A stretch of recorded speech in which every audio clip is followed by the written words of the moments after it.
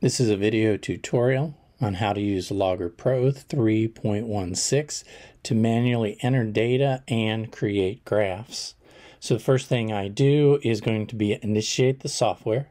So on a Mac, to be able to do that, you go to the Launchpad, find your icon for Logger Pro, and click that. You'll arrive at a screen that looks like this, and then you're going to need to type in your data. So I'm going to come over here to the data set, and I'm going to type in my data points. The first column will be what goes on the X or the horizontal axis. The second column is what goes on the vertical axis. Between each number I type in, I'm just going to hit Tab.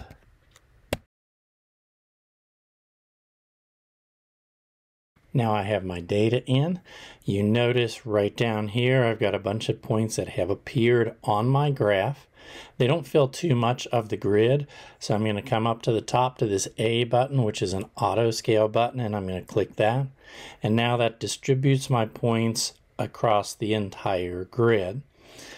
Now I have the basic graph here, but I need to properly format that. I need to put titles on each of the axes. And then I also need to put an overall title. To put titles on each axis, there's two ways. I can double click on the X on the top of my data set, or I can click on the X here and go to more and bring up options that will allow me to type it in.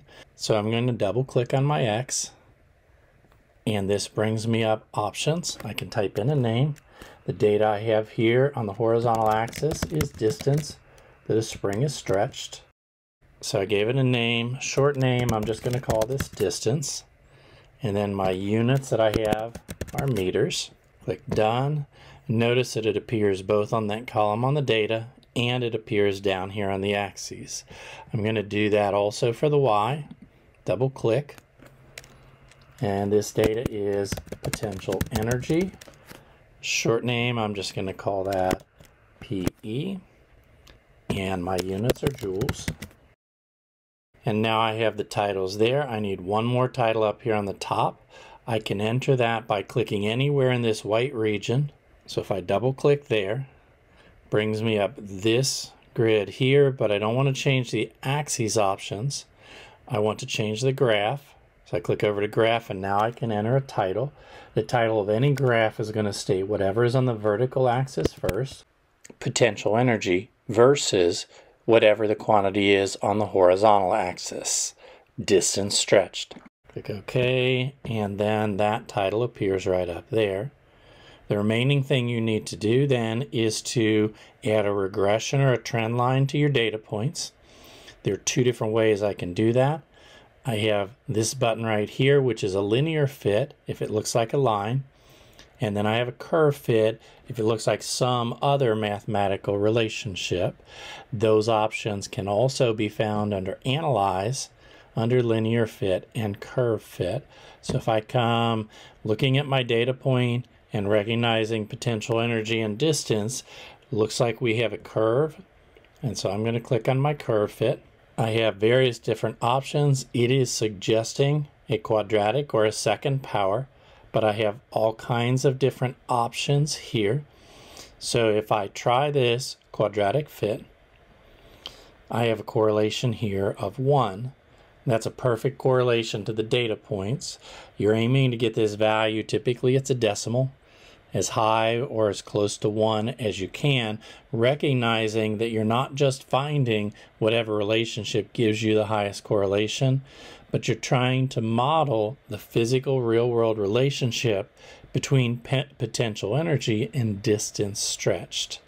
I'm happy with the curve that I have there, so I'm going to click OK. Now I have my graph. I have the equation here spelled out. Sometimes this will appear over the line, so you can click and drag and move that to wherever you need it to be if it's in the way and covering up the line. Now the remaining thing I need to do is to copy this over into my lab report. So I'm going to copy first of all the graph. So on my keyboard I'm going to hit Command, holding it down, Shift and 4 to do a screen capture. I'm going to use the crosshairs to click and hold and drag and highlight the entire body of the graph. Now I've got an image there. I'm going to open up my file, and then I'm going to grab this image and just drop it right where I want it. And there is my graph, and then I can click it and I can resize it in my Google Doc or move it around or whatever I need to do. Now I also need my data in here, so I'm going to go back to my Logger Pro file,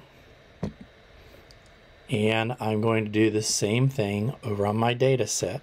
So Command Shift 4, click, hold, drag, highlight my data, release, open up my Google Doc, and then drag this image over and drop it where I need my data. That's a little large.